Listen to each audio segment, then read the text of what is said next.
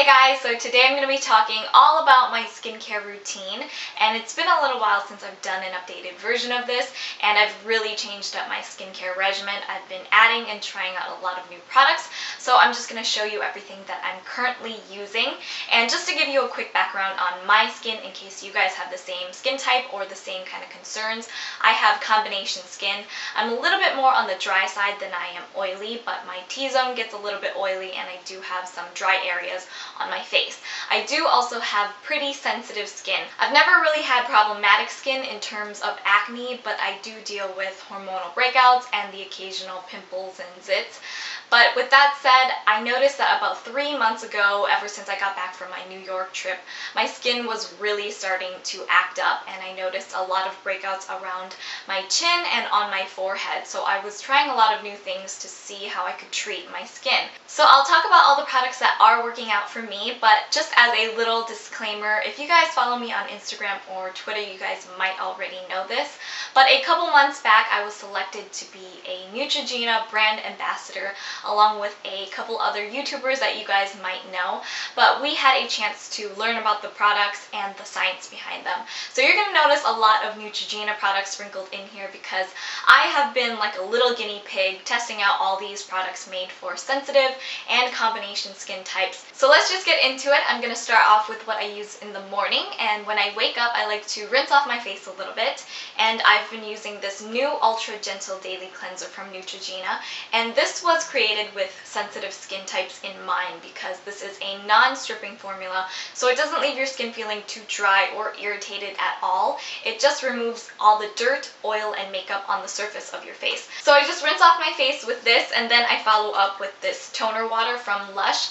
This is the Roma water, and it has rose and lavender in it, which is supposed to hydrate and moisturize your skin. So I use about 3 sprays of this, and then I kind of let it sink into my skin, and then I will use my Nutriganics smoothing eye cream. I like to use this morning and night kind of as a really light eye treatment, and I just kind of concentrate this right under my eyes and on my eyelids. And then after that, I like to use my Neutrogena oil-free moisturizer. This again is made for sensitive skin, and I've talked about this in my favorites. I really like this because it's such a lightweight moisturizer, and this is a water-based moisturizer, so it doesn't clog your pores and it's hypoallergenic. I've actually started mixing a little bit of this into my foundation because I realize that my foundation sometimes emphasizes the dryness on my skin, and I hate that look.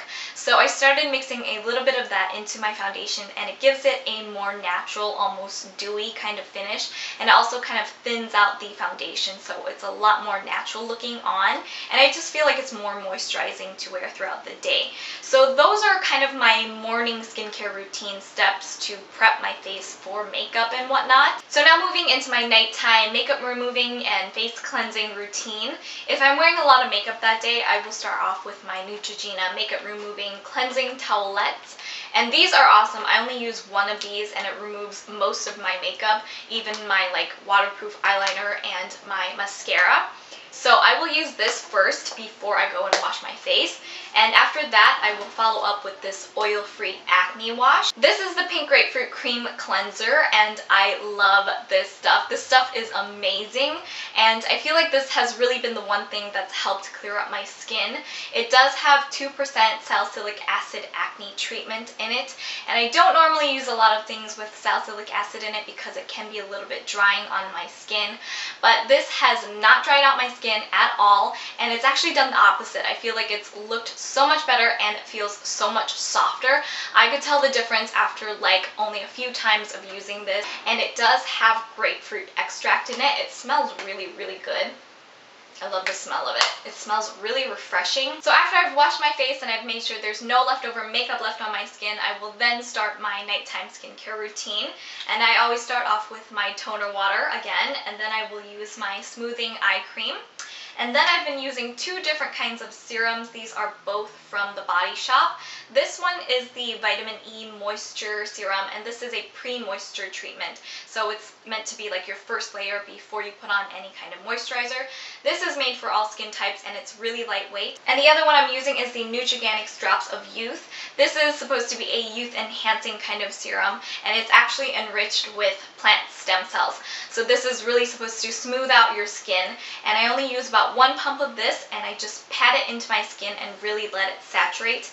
And then I will finish it off with my Vitamin E Nourishing Night Cream. This again is from The Body Shop, and this is made for all skin types, but this is a very heavy and thick kind of nighttime moisturizer, which I kind of like because, like I said, I have drier areas on my face, and I really like how this kind of sinks into my skin as I sleep, and when I wake up, I just have really, really soft and smooth skin. So I love that, but if you guys aren't really into very thick and heavy moisturizers, that might not be for you. But I have been using a new product in place of my nighttime moisturizer, and it's by Kiss Skincare. This is a whitening collagen cream mask, and this is very new to me. I've only used it a couple times so far, so I won't get into details with it just yet. I want to use it for a while longer, and if I do see some great results, I will be doing a full review on this. But those are pretty much all the items that I've been using in my skincare routine. And like I said, I've really noticed a change and a difference in my skin. So I hope you guys found this helpful. Let me know in the comments below if you guys have any other questions for me, or if you guys have a product you want to recommend me that you're loving. You guys can always connect with me through my Twitter and my Instagram. It's always linked below. Otherwise, I will see you guys next time. Bye!